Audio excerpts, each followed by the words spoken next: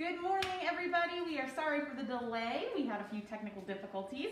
Thank you for joining us today on Zoo School Live. My name is Laura, and I'm one of our educators here. As with every Zoo School episode, if you guys have questions, make sure you drop them down in the comments, and we will go through towards the end to try to answer some of those for you. So today we're going to have some playtime with one of our very exciting species we have here. Some of you guys are probably familiar with the domestic ferret. You've probably seen them around. Maybe some of you guys have them as pets yourself. But did you know that they were actually domesticated over 2,500 years ago? They've been around for a long, long time. We're going to talk about why humans decided to kind of bring them into our homes and under our care, and look at the adaptations that they have that help them along that journey, as well as with their wild counterparts, how to be successful hunters and survive. So as we get started here, I'm going to introduce you to our two domesticated ferrets. Their names are Robin Hood and Little John, and we'll meet them real quickly before we let them explore this fun play zone, okay? So let's see who wants to be the first one out. It looks like that's going to be Mr. Robin Hood. So Robin Hood is kind of your typical ferret color.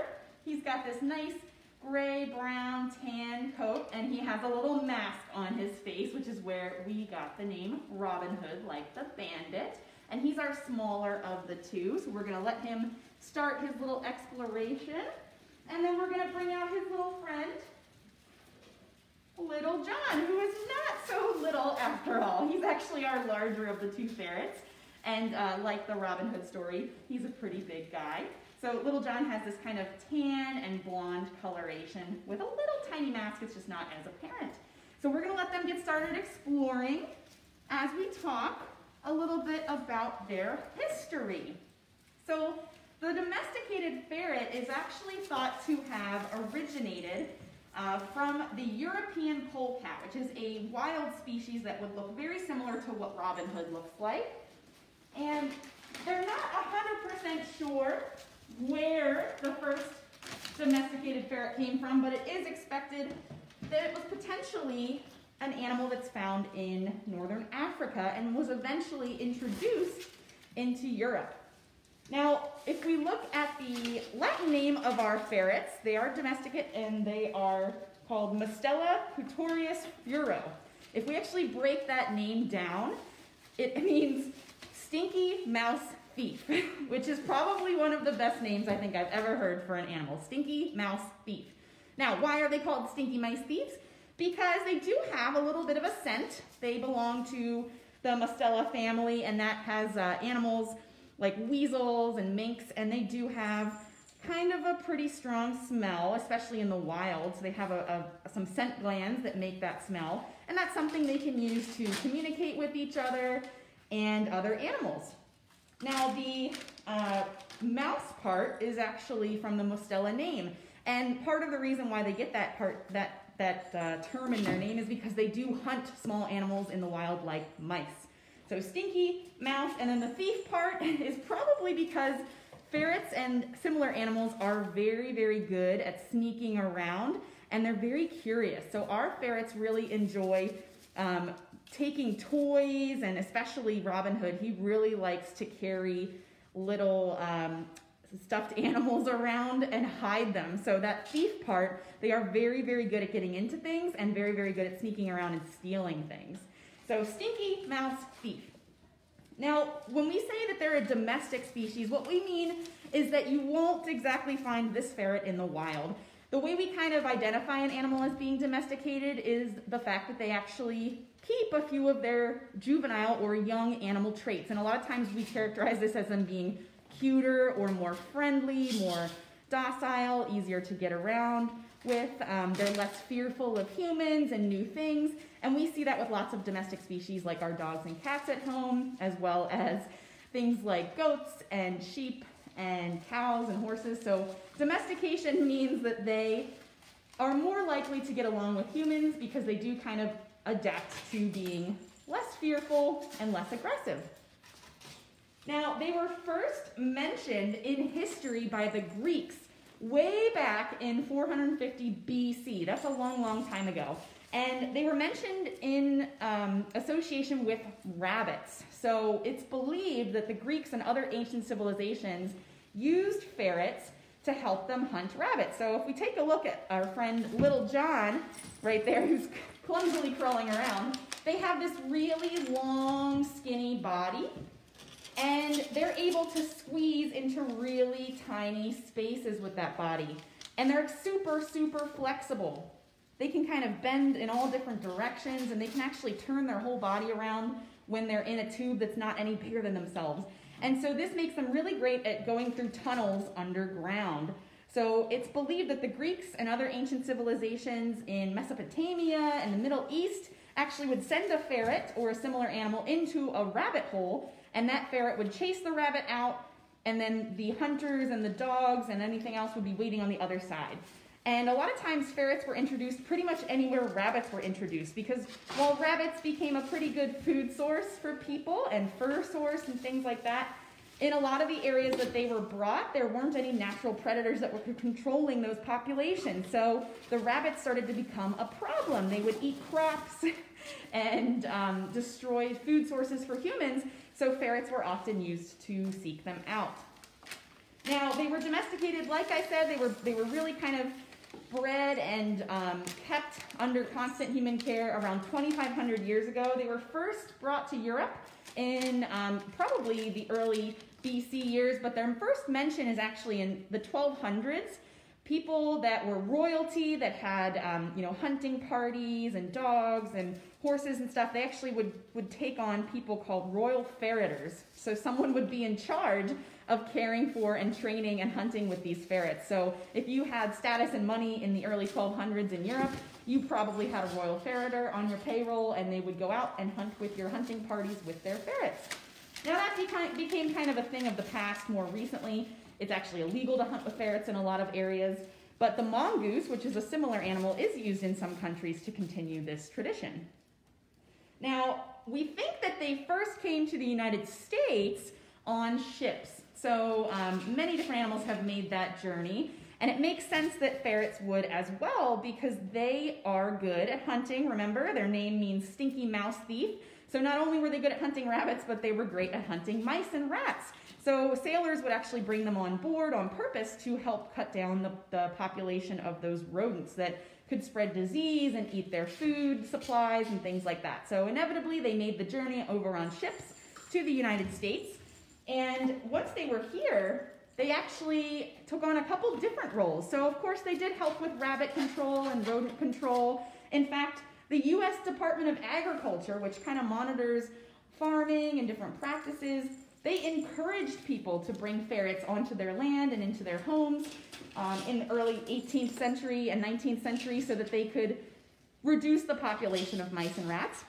But another really cool thing that ferrets were especially good at was actually going through really small spaces and helping to carry items. So let's say you're building a home or a large barn or something, and you needed to run some pipes or wires or things like that. You could attach one end of that to the ferret and then release it through the wall or that small space, and they would carry it around for you. So not only did they help with pest control of all different kinds, they actually helped with construction and development and the industrialization of our country, which is pretty special. Now, once rodenticides or different pest control options became available, again, they were kind of transitioned out of being rodent control. We don't really use them for that anymore, but they were still around. People had them living in their homes and their farms and everything, so they sort of became more of that companion animal. So ferrets in the 20th century started to stay in people's homes as more of a pet versus an actual pest control or hunting tool. And they've been in our homes and in our hearts ever since. So our friend Robin Hood and Little John actually came to the zoo in 2019 from the Weasel Warrior Ferret Sanctuary. And there are tons and tons of reasons why they can make exciting little animals to have in your homes, but there are also a lot of reasons why they can be a challenge. So here at the zoo, whenever we bring in new animals, we try to make sure we're either helping out a sanctuary or we're following very strict species protocols within other zoos. In our ferret's case, they were unfortunately without a home, so they were a rescue animal. and we were able to provide them a forever home here. As their natural history suggests, they are very good at sneaking around and getting in and out of spaces. We had to create kind of a ferret-proof playground today so that we weren't chasing them all around the classroom. And that's one of the things that can make them a challenge in your home if you do think that a ferret might be a fun pet to have. They are excellent escape artists and will get into all of the little spaces that you do not want them to get into. They also can be a little bit destructive. They do like to explore, and they do like to dig around and kind of chew on things. You can see they're exploring different bags, different tubes. They have boxes and shredded paper. They really like to get into pretty much everywhere. Now, in the wild here in the United States, we actually have a wild species of ferret. It's known as the black-footed ferret. However, Robin Hood and Little John are not directly related. They are different from the European polecat that this species would have originated from. But they do look a little bit similar. So black-footed ferrets would be kind of in the same color as our friend Robin Hood on the left there, with more of a brown and tan coat and a little black mask. However, they're a little bit bigger, and their natural habitat is going to be the Midwestern prairies. And this species, the black-footed ferret, was unfortunately almost extinct due to human interference. So one of the things, remember, they are hunters. They're very good at digging in tunnels, and one of the favorite food sources of the black-footed ferret are prairie dogs. Now, prairie dogs have had a pretty bad relationship with farmers in the past because prairie dogs do burrow. They create little tunnels, and they unfortunately can pose a risk to livestock. So in the prairie, if you have horses or cattle walking around and they step into a prairie dog hole, they could break a leg, they could get really hurt. And for farmers, that's their livelihood. So unfortunately, years ago, farmers were really trying to kind of get rid of prairie dogs in their natural habitat. And when an animal loses its food source, it starts to suffer as well. So unfortunately, black-footed ferrets were thought to be extinct for a long time until one was accidentally discovered by a farmer's dog, and thankfully reintroduction programs were established at zoos, breeding programs across the country, and now they've been returned to the wild. No, we actually do have black-footed ferrets here at Elmwood Park Zoo. They live down in our prairie exhibit near the prairie dogs and the Gila monsters, and those animals are actually retired from those breeding facilities. So they come here to Elmwood to have a nice, relaxing retirement in their last few years after they have done a whole lot to help protect their wild counterparts. But again, Robin Hood and Little John are not directly related to the black-footed ferret. They just share some adaptations. So they have that same long body. You can see very good at wiggling in and out of places. And they have a great sense of smell. Now, what Robin Hood is demonstrating here is how he might cache some food. So in the wild, if they hunt something like a mouse or a shrew, or even a rabbit, and they aren't going to eat the whole thing, what they can actually do is they can take it back into their den and hide it and eat it later. So sometimes we see him picking up little stuffed animals and carrying them into little safe places, and it's pretty adorable for us, but it's actually a natural behavior for them. They also have very good hearing. So you can see their ears kind of stick up a little bit from their face. This allows them to listen for animals that might be digging around or crawling around near them, and it helps them to watch out for predators. So in the wild, there are tons of things that would go after a ferret or a weasel-like animal, large birds of prey, coyotes, foxes, things like that. So they do have to watch out. Even though they are hunters themselves, they do have to watch out for predators of their own. So I want to make sure if we have any questions today, that we save a little bit of time. We'll just enjoy watching them run around a moment, and we'll check to see if we have any questions. Remember, if you do have something you'd like to ask about Robin Hood and Little John, you can pop it in the comment section right now, and we will do our best to answer that. So in the meantime, we'll just enjoy watching them do what they do best.